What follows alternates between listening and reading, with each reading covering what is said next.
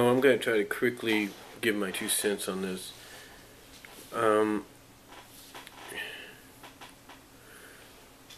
a lot of people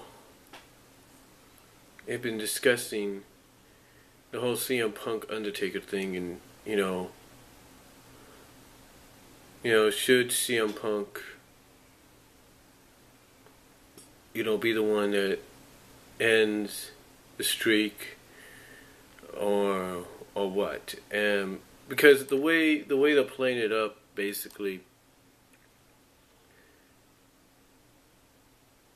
the the reason the way they're playing it up, basically, is that they're making it sound like all CM Punk wants to do is probably just cause the Undertaker to get disqualified or counted out, and thus end the streak. Now, there has been rumors reported online that WWE is strongly, or WWE backstage is strongly considering, well, not considering, it's more along the lines, if I can get back to it, is thinking about, I should correct myself there, well, it sounds like they're strongly considering it, but it's more like they're thinking about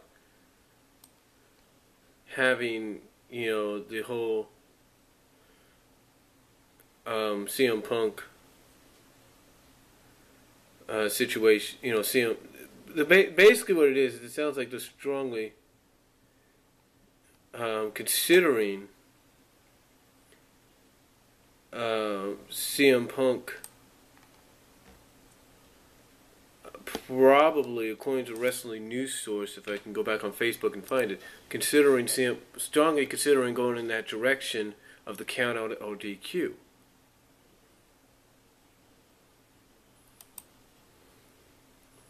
Now, a lot of people have pretty much said that they don't like the idea of that probably happening. They don't like the idea that they could go in that direction.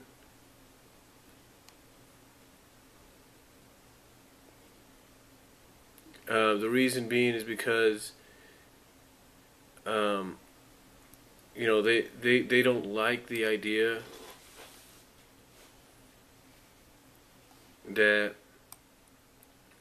well, basically the reason, I'm trying to find the information here, so excuse me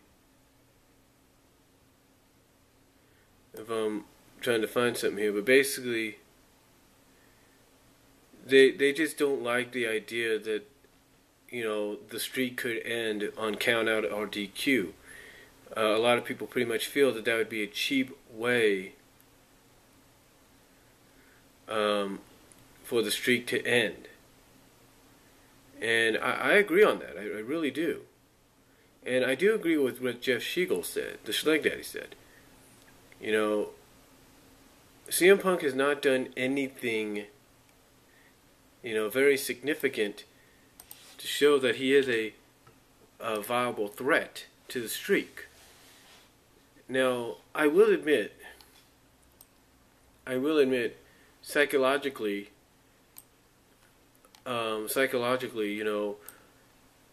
it does, it does seem good. It does sound good psychologically, because all CM Punk is saying is, hey,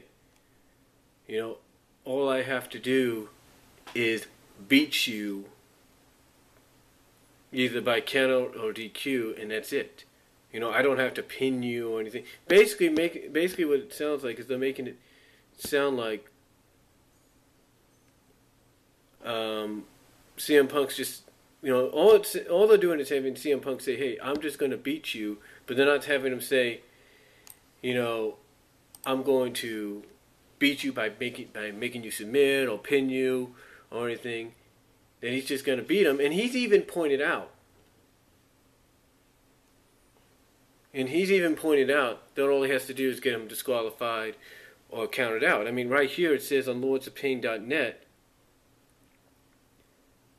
if you will, it says WWE is pushing the idea that CM Punk will try and get The Undertaker disqualified at WrestleMania 29. So, yeah. That's basically what it is. They want to get... They've been discussing it. Now, the key words there, though, will try and get. Doesn't mean he will. So basically, like through a psychology, it will be basically like it'll be kind of like with Rock and CM Punk at Elimination Chamber. We all know the stipulation that if Rock got disqualified or counted out, he would lose the belt. That's basically what it sounds like. And from what we saw, CM Punk throughout some of the portion of that was trying to get him disqualified. I mean, heck, you go back and do the Randy Orton-Christian feud, and Christian won the world title through a DQ. And a lot of people complained, even though he was champion again, that was a cheap way for the title to change hands. So my honest opinion is, I don't think they should do the DQ. I think they should just straight up let it happen. And, and with this fact that CM Punk probably be taking time off afterwards, it kind of throws up in flux exactly how the match is going to go. Whether we're going to have a DQ finish, whether we're going to have Taker win, or whether we're going to have CM Punk break the streak. It's going to be interesting. But I do agree, doing DQ or count out is a stupid way to end the streak. It'd be cheap, it'd be stupid. And I do agree with Jeff Siegel. You haven't really, yes, CM Punk's a great wrestler. There's no doubt about it, one of the best in-ring performers WWE has. But they haven't really, except for against The Rock and stuff, haven't really featured him, to the best of his abilities. And I'm pretty sure a lot of CM Punk marks will agree with that. So,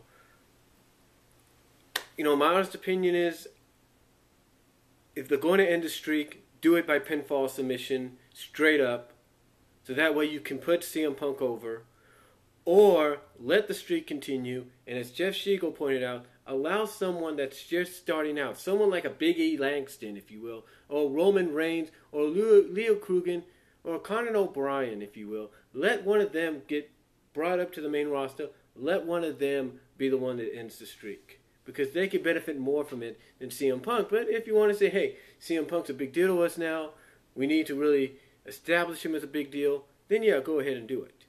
But do it straight up. Don't think of a stupid DQ finish. Don't think of a stupid count-out finish. So, that's just my thoughts on whatever the heck that was. But that's just my thoughts on the whole CM Punk Undertaker thing. And I don't know what that was in the background. So, those are just my thoughts